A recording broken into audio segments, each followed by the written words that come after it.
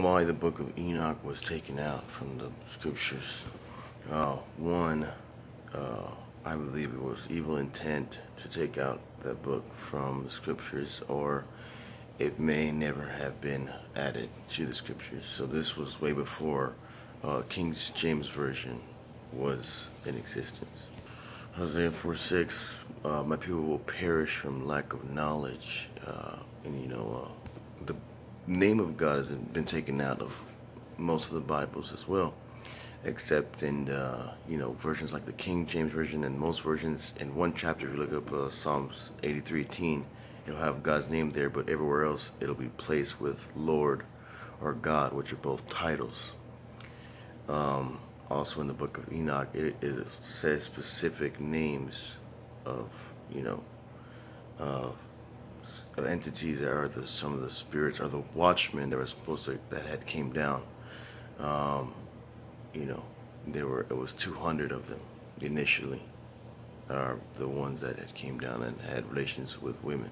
It speaks about how close Enoch was with God, and how people try to they make him king, and so like they always try to make someone king that's really close to God, or they do make them king, like David was king. They tried to make Jesus king, but there's a lot of specific information in this book, and that could be one of the reasons why maybe Satan took it out, or they allow stuff like that to happen. That's how I know how I know that God allows it to happen. It's because they took out all his name from the book, except in Psalm 8:13 and all the versions, except some of the new versions out, like the JW versions of the Bible. They all have God's name everywhere, which that's where it's supposed to be. But there's some books in there that are still not in there. But that's where research and stuff like that comes in. And of course, when you read something and kind of determine whether it's real or fake, or determine for yourself where the information, fill it out, see if it's legit compared to other scriptures and stuff, and go so far. The book seems the same way, falls into place. In the first parts of the Bible, it talks about, all these wars and stuff that God would have his people engage in wars and fighting.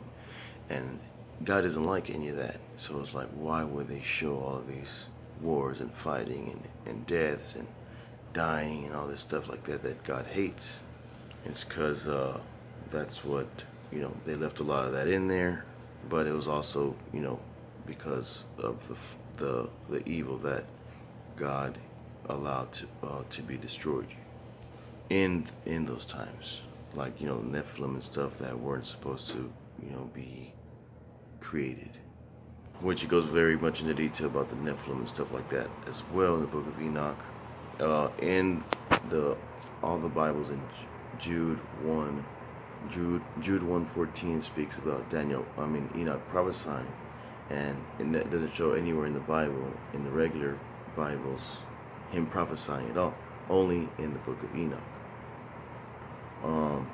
There's a lot of different things, like there's only 66 books also in the regular Bible, but 66 is imperfection, like 6, if you add one more 6, that's Satan's number, but God always uses 7, like 7 trumpets, 7 angels, 777, you win, even here in Las Vegas, you win a jackpot with all 7s. And so it's associated with heavenly, and 6 is associated with earthly or imperfection.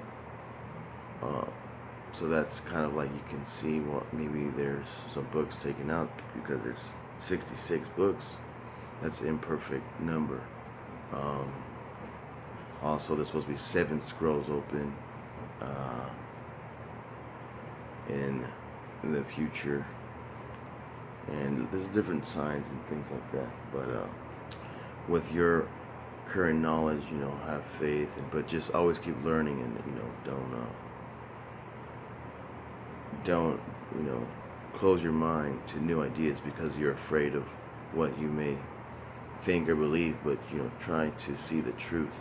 Try to reason what is real. You know what I mean? and it makes sense, you know. If it makes sense, then, you know, that's what it is. Anyways, guys, like, subscribe, and share. Peace out.